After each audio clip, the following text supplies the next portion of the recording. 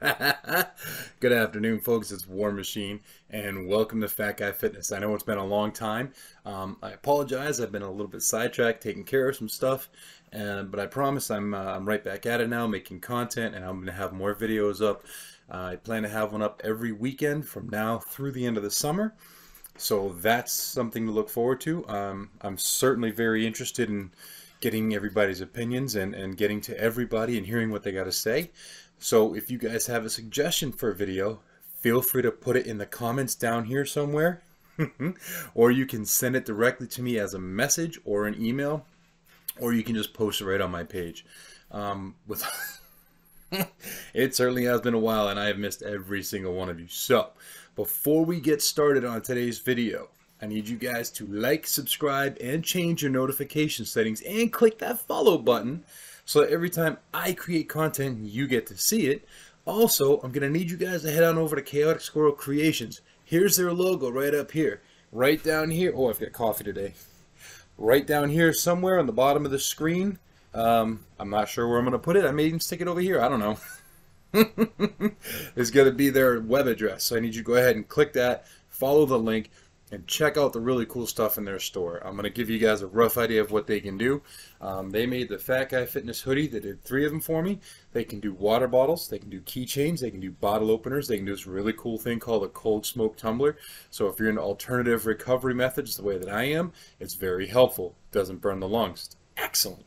They can also do shirts. They can also do cripes, bumper stickers, business cards, coffee mugs, you name it, I'm sure they can do it. And if you have an idea and you submit it, I'm sure they can find a way to accommodate you. Now we've gotten all that out of the way, let's get into today's video.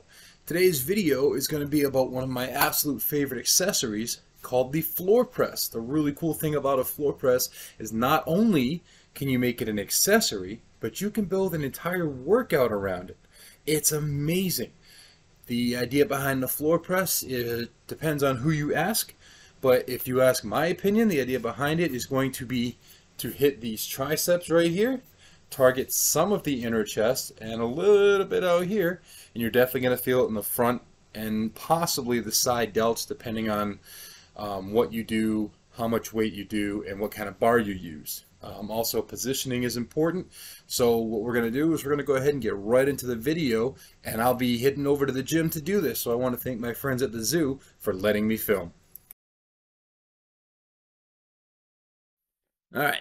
So as you can see, I'm here at the zoo and I have selected the multi-grip bar.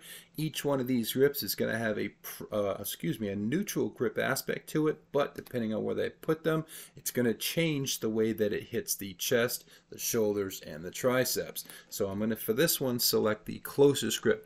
Now I've got my hood up because I got to lay on the floor and I don't want this gross stuff in my hair and on my head skin. Head skin? Yeah, I guess scalp. Scalp's the word I was looking for.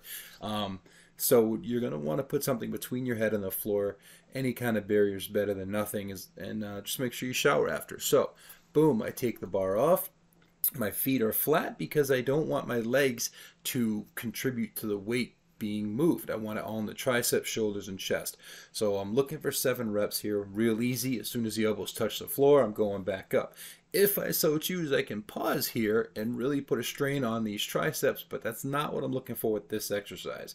So this is a very simple breakdown. I'm going to go ahead and rack it, and let's continue the edit.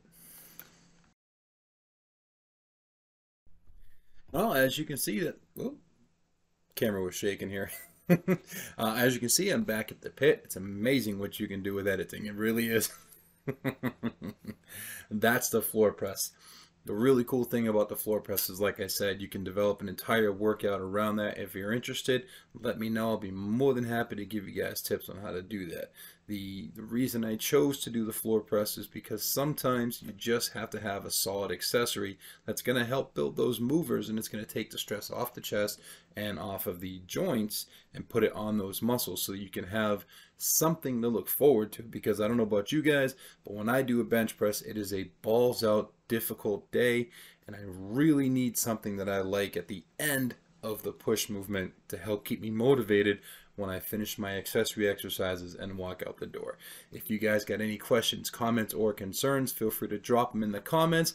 Send a message to me directly if you want. Otherwise, that's it. I will see you guys next time, and enjoy your workout.